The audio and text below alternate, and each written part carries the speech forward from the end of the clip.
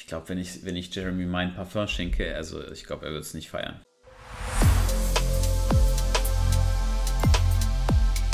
Wir können als nächstes mal rübergehen in die Parfumwelt eintun. Hi Marc, weißt du, wie lange jetzt auf die Sub Kermit warten muss? Welche Uhr würdest du bevorzugen für ca. 5.000 bis 8.000 Euro? Milgauss oder Richtung Datejust? Ich persönlich würde die Milgauss nehmen, also die Kermit. Mir wurde ein paar angeboten, aber die Preise waren mir zu hoch. Was klackert da im Hintergrund? Das ist diese Uhr. Sehr laut, ne? Sehr, sehr laut. Hört man das? Warte, ich bin mal leise. Tatsächlich, man hört es. Jacob & Co. Ja, Jacob & Co. ist eine teure Angelegenheit. Da muss man auf jeden Fall etwas auspacken. Ja, man hört es. Ja, ne, also wenn ich hier im Zimmer mich aufhalte, ist schon sehr, sehr laut. Also, what to do? Ich würde mal interessieren, was du an Damenuhren so empfehlen würdest. Gar nichts. Damenuhren, da ist alles Unisex so. Ne? So, dann schauen wir mal nach. Wir haben sehr lange unseren Freund nicht mehr gesehen. Sehr, sehr, sehr lange.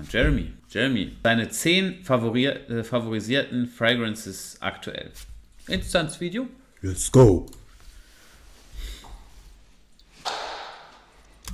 Hi Marc, ich habe eine Frage und zwar wollte ich bei dir auf der Homepage die gleiche Uhr wie Algier kaufen, aber die Uhr ist nicht mehr auf der Homepage. Kannst du mir dazu was sagen? Also wir haben Iced Out Modelle eigentlich immer irgendwie da. Schau nochmal nach, wenn ausverkauft ist, dann ausverkauft. Iced Out Datejust Modelle kommen auf jeden Fall wieder rein.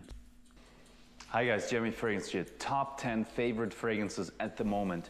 I got one honorable mention right here, Mr. Smelly's fragrance. He's a fragrance reviewer, just like me. This is called Gravitas. I do like this one. Ich glaube, wenn ich Jeremy mein Parfum schenke, also ich glaube, er wird es nicht feiern. And hast du auf deiner Seite momentan eine Milgauss zu verkaufen? Nein, nur mit Stein, keine normale. It smells like one of those old school gentleman's fragrances. Pretty nice, I like it. Number 10 spot. So this list is only about fragrances that I simply like. It doesn't mean that they are fantastic from objective standards in terms of long lasting. This one, for example, I love it. This is called Joya de Cuba by Berdois. Schöne Flasche. And it smells so delicious. The brand Berdois is fantastic in general, but they don't perform good. Das ist immer sehr schade, ne? Wenn man einen Duft hat, den man sehr, sehr gerne hat und dann hält er nicht lang. Sehr. Welches Parfum kannst du von Roberto Rugolini empfehlen? Also Rosso 17 hier, die rote Flasche, mag ich sehr gerne, eine meiner Lieblings. Tom Ford Anzug, was Jeremy da hat, ja, kann Tom Ford sein. Kann aber auch irgendwie also vom Schneider gemacht sein. Der Style ist ja kopierbar, aber kann auch Tom Ford sein. Also ich glaube, er hatte mal gesagt, dass das Tom Ford ist. And obviously from 10 to 1 in terms of how much I love them. But I do love the note of tobacco. This one is fantastic. Check out the brand Berdois if you want to have a great, exciting fragrance journey, because they dedicate their fragrances to countries, to places like Salvador, Brazil. It smells like the Brazilian rainforest, so gorgeous, but they don't perform so good. On the 9, I got Dunhill Desire Red. This one is really nice, and it makes you feel like you are some superstar. This makes you feel like you're some type of superstar. It gives you such a testosterone boost, like you got a heart, you know what, genital. Really makes you feel like, oh, baby, yeah. Okay. Really interessant. Das müsste man mal testen, ne? A nice one. And it smells like Sculpture, but it's longer lasting. Number 8 spot. Kascha mit 5 Euro. Grüße an Marc ohne Bartbauer, dein Moritz. Der Moritz, na? I love this one, but it's not so sexy. This one is called Hane Mori HM. It smells, after smelling that other one, no chance. So this one is great, but the other one was much more sexier. I like this one a lot. It's a lemon, sweet type of a fragrance. Another one that I like a lot. Uhren aus der Schweiz oder Österreich beziehen. Kommt da Zoll- oder Einfuhrgebühren dazu? Wenn du aus der Schweiz bestellst und in der EU wohnst, schon. Genauso, wenn du in der Schweiz lebst und umgekehrt. Ne? Dann musst du This Dark Rebel. This one is really nice. This makes you feel, yeah, it's really fantastic. So good, man, if you can handle it. We keep going with the number 7 spot. Was findest du ist als Wertanlage genauso lohnenswert wie Uhren?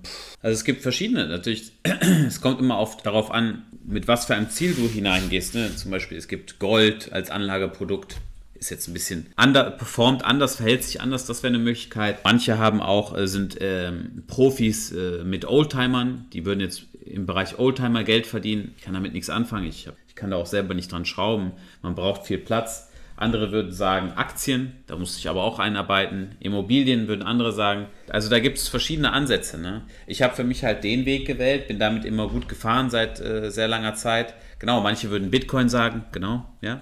Manche Schuhe, richtig, Schuhe, genau, auch richtig. Yu-Gi-Oh! Karten, Pokémon-Karten, Gameboy-Spiele, alles mögliche. Also da gibt es verschiedene Sachen. Aber am Ende ist es so, da wo du selber dein Interesse hast, wirst du dich immer am meisten einarbeiten können. Weil die Sache ist, jeder kann dir sagen, das performt gut, das ist super. Aber am Ende, du musst es ja selber auch verstehen. Es bringt ja nichts, wenn ich dir nonstop sage, kauf Uhren, kauf Uhren. Man muss ja auch selber damit auseinandersetzen. Ne? Und von daher, ja.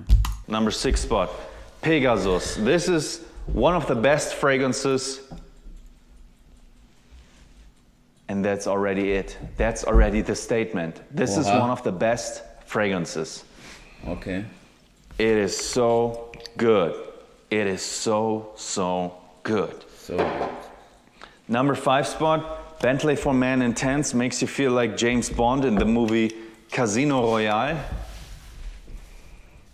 Nice one, I like it. Marc Richter aber auch wieder am Start. Ja, ich habe hier mal diesen Hammer liegen. Irgendwie, ich wünschte, ich könnte auf irgendwas draufhauen, aber ich finde auch übrigens, dass der Hammer irgendwie, also der ist ja von diesem Tisch, man zieht euch mal bitte diesen Hammer rein. Meint ihr, wie viele Fälle da verhandelt wurden? Mois hat gesagt, hier wurden 200 Fälle an dem Tisch verhandelt. Weird, ne?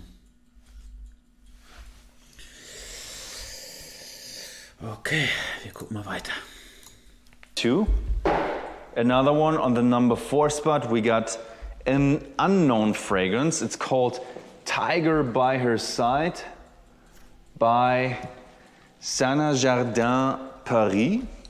And this is just like Joya de Cuba, but much better. The tobacco in here actually lasts a long time. It's so rich, it's much better than the other one. It's much better, and I do like it much, much more. If you want to experience a gorgeous tobacco fragrance, you try this one. Number 3 spot, Sadly. This is so simple and it's so good. It is so good.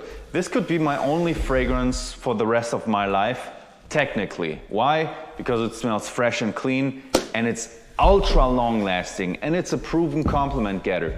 It's fresh and clean, ultra long lasting, and a proven compliment getter. Fantastic. And I'm really competing with this brand, with my own brand, but honor where honor belongs, so I like it. Really nice one. And number 2 spot is by Olivier Cresp, who just made that fragrance that I just showed you. This is called Awake. Ah, okay, er hatte schon mal drüber gesprochen. And this one, the best coffee fragrance currently on the market. If you're looking for a coffee fragrance, Junge, ist das ein geiles Parfum. That's what I'm telling you in German. Okay. Man, that's a nice coffee fragrance. And the number 1 spot for personal reasons, my most favorite fragrance. Seine eigenes, oder? John Varvatos okay. Artisan Pure. It's so boring here, man. In Munich, people are so down because of the rainy season. It sucks. It's rainy, it's cold. Ist es so? Now we also have to wear masks in public. In bestimmten It Bereichen. sucks. And guys, if you don't want to buy my brand, don't buy my brand. If you don't want to buy these brands, don't buy these brands. I feel like there's some major shit is going to happen on this planet in terms of massive job losses, in terms of massive destruction of an economy. I'm telling you guys, watch for your money. Watch your money, guys. Don't spend it for stupid stuff. And think about what you can do, because many jobs will be eliminated soon anyways because of computer automatization, and at the same time also because Corona is just killing companies. And watch out, guys. Watch out with your money. Thank you for watching. I love you. Bye, guys. Ja, ein kurzer Ausflug in die Parfumwelt. War ganz gut, ne? Pessimismus, Fragrance heute, oder was? Ja, du, ich meine, er hat's rausgelassen. Ne? Was hältst du von Baccarat Rouge an Männern? Ja, ist jetzt nicht mein persönliches Lieblingsparfum, aber es ist ein guter Duft, kann man nicht anders sagen. Viele Leute tragen es gerade, ist irgendwie so an die Stelle von Reed gegangen.